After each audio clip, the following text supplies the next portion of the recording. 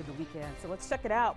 We do have more chances for some isolated to widely scattered showers, just like we're seeing out there right now. Here's a look at the satellite and radar image where that warm front has now stalled. It's just to the south of Charlotte, and we're still tracking widely scattered showers and even a few thunderstorms across portions of the Florida Peninsula. We take a live look now at the satellite and radar image in Charlotte, or the radar network here. We do have a couple of isolated showers in and around I-77, but most of the action this tonight or heading into the overnight hours has been across portions of Fort Mill, getting into Tega Cay, and a little bit farther towards the east there, getting into portions of Union County, where we've had some heavier downpours, and we've even seen some flashes of lightning farther towards the west there. So this is going to be ongoing, and you can see how these are slowly lifting towards the north. So if you're in Gaston County, Cleveland County, even in Lincoln County, it looks like these widely scattered showers and even a few thunderstorms will be lifting farther towards the north.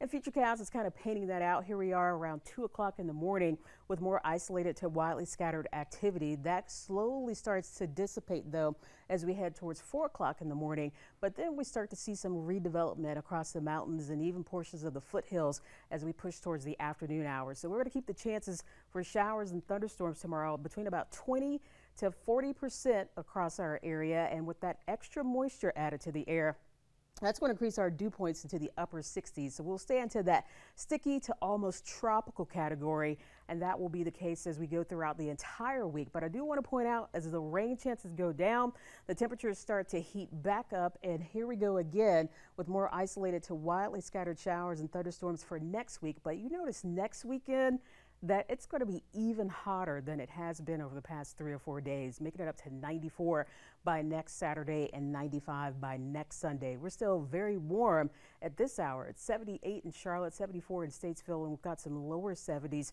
stretching from Lenoir to Hickory, and still got some upper 60s in Boone at this hour. So temperature is not going to be falling too far from where they are right now, right around 72 by tomorrow morning in Charlotte.